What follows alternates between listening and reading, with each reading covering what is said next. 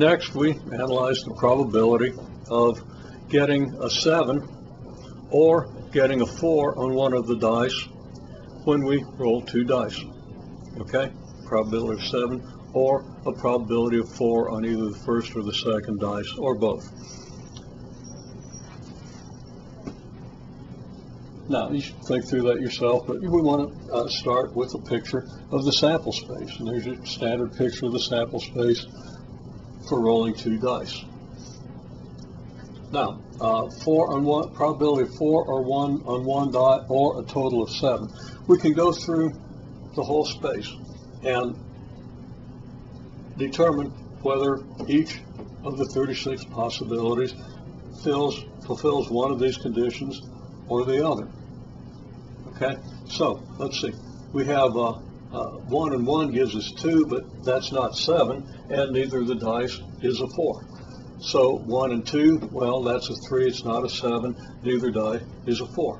1, 3 gives us 4, and that could be a little confusing. We see the 4 and we think we got 4, but it's 4 on one of the dice, and we have a 1 and a 3. We don't have 4 on either die, and we don't have a total of 7.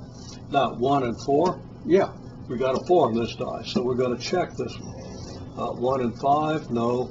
1 and 6, well, yeah, that's a 7. We're going to count that. So in this row, we've got 2 outcomes that fit the criterion. Okay? Now, if we have 2 on the first die, if we get a 1, 2, or 3 on the second die, we don't get a 7, and we certainly haven't gotten a 4. But if we get here, there's our 4.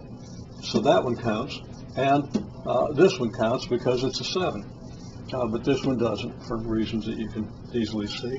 Well, you should go through the rest of the space yourself and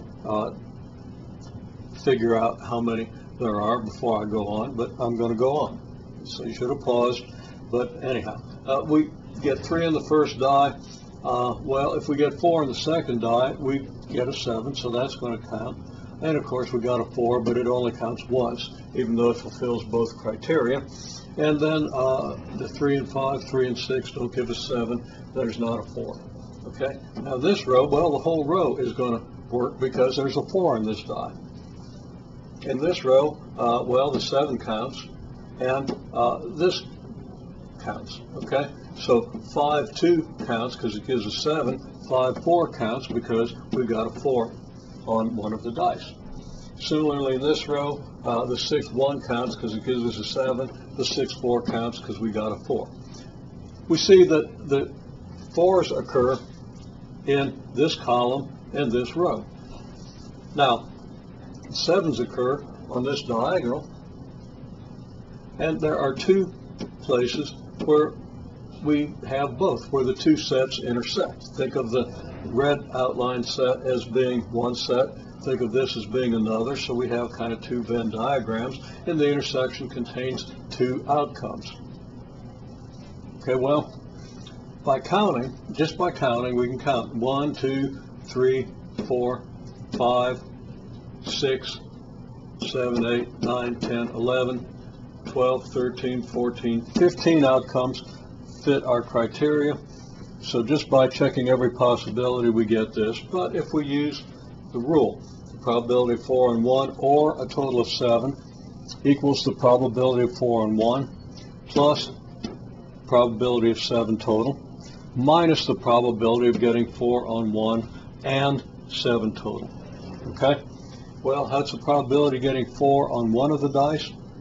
It's 11 out of 36. You might think it's 12 out of 36 because the first die could be a 4, and there are 6 possibilities for the second. The second die could be a 4, and there are 6 possibilities for the first. That should make 12, but one of those possibilities, the 8 here that we get here, is a result of a 4 from both.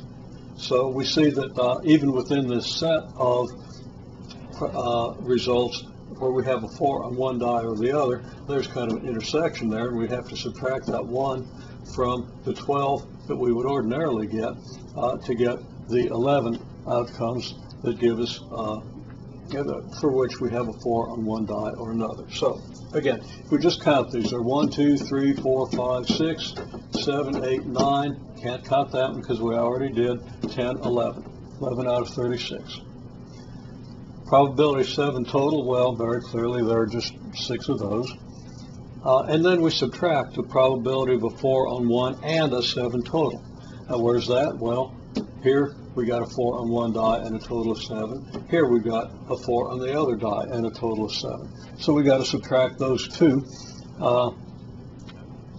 outcomes. So the probability of that is 2 out of 36. So when we add that up, we get 11 and 6 minus 2. That gives us 17 minus 2, 15 out of 36. And there is our probability. And it agrees with the probability we got when we checked every possibility. We can note the color coding. The pinkish red, 11 out of 36, corresponds to the outcomes that we've outlined in the pinkish red, and the 6 out of 36 for the total of 7 to the blue up here, and the 2 out of 36, I've circled those outcomes in green so we can easily see where they are on the depiction of the sample space.